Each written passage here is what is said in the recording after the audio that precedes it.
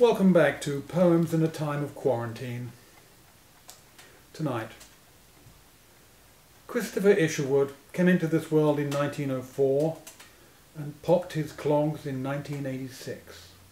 His poem, The Common Cormorant, had many versions. This is but one. Are you sitting comfortably? Then I'll begin. The common cormorant, or shag, lays eggs inside a paper bag. The reason you will see, no doubt, is to keep the lightning out.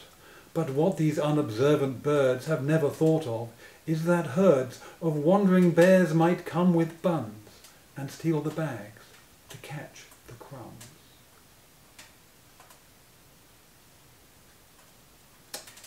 Until next time, good night.